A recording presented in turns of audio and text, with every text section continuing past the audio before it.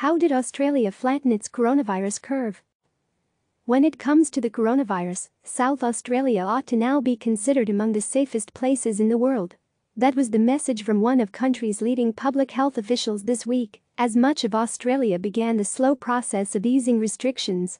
That many Australians now find themselves in such an enviable position would have been unthinkable only a month ago, during which nationwide daily infection rates reached into triple figures. But on Friday, the entire country reported just 60 new cases, a sharp decline from a peak of 460 new infections on March 28.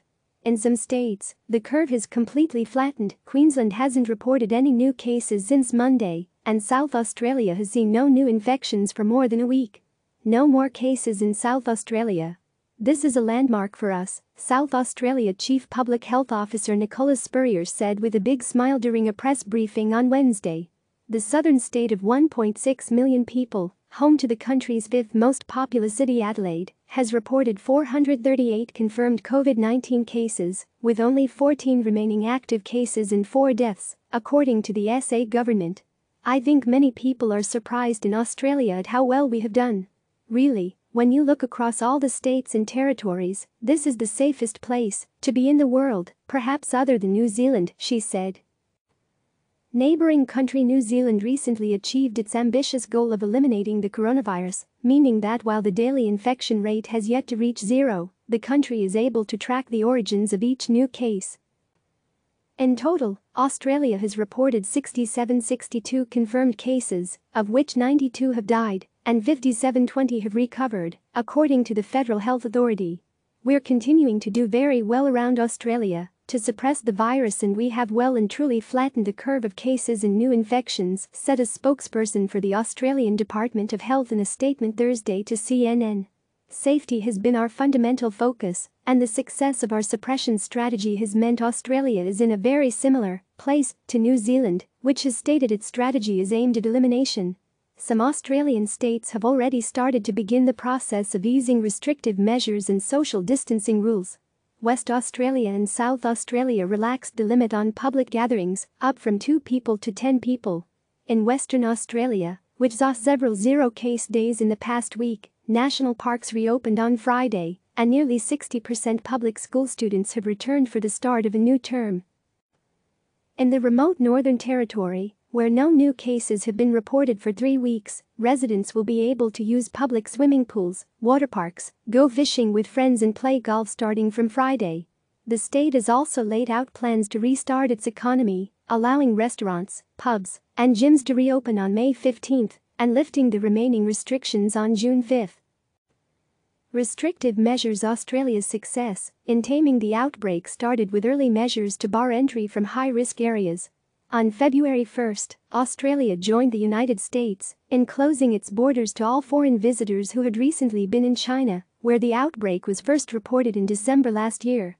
As the virus spread and outbreaks flared beyond China, Australia barred entries from Iran, South Korea and Italy in early March, before closing its borders completely to all non-citizens and non-residents on March 19.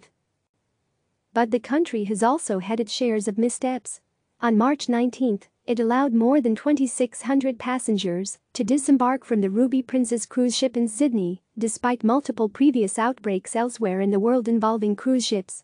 Over 600 cases and 15 deaths have since been linked to the ship, according to public broadcaster ABC. As the number of cases soared in late March, Prime Minister Scott Morrison announced on March 22 all bars, clubs, cinemas, gyms and places of worship would be closed indefinitely, while restaurants and cafes would be restricted to takeaway only, but supermarkets, clothing stores, chemists and beauty salons would be allowed to remain open. What we're doing is closing down gatherings in pubs and clubs and things of that nature. We're not putting in place lockdowns that would confine people to their home, Morrison said at the time. The state of Victoria closed schools, and some states, such as West Australia and South Australia, closed their borders, requiring anyone to enter to go into 2 weeks of quarantine. By the end of March, authorities imposed stricter social distancing rules, limiting public gathering to 2 people from the previous 10. People were urged to stay home and only go out if it is absolutely essential, such as shopping for food, exercising, and for medical reasons. ever-expanding testing, while closure of businesses, schools, travel restrictions and social distancing rules are common measures adopted by many governments around the world. Australia also paired these restrictions with widespread testing. To date, more than 570,000 tests have been conducted across Australia, according to the Department of Health.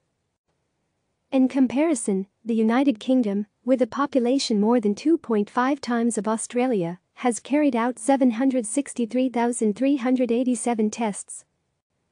On March 25, Australia expanded its testing criteria to include all healthcare workers, aged care workers, prisoners and people in other identified hotspots who have fever or acute respiratory symptoms. Previously, only people who recently returned from overseas or who had come into contact with a confirmed coronavirus case could be tested. Last week, the criteria was further expanded to anyone displaying even the mildest symptoms for COVID-19, Federal Chief Medical Officer Brendan Murphy announced.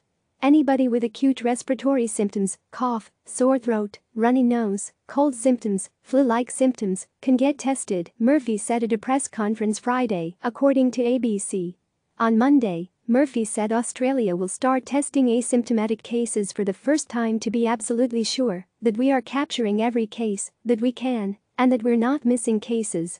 Drawing ire from Beijing, while Australia appears to be successfully containing the coronavirus, it has become embroiled in a diplomatic spat with China after it demanded an international inquiry into the coronavirus outbreak.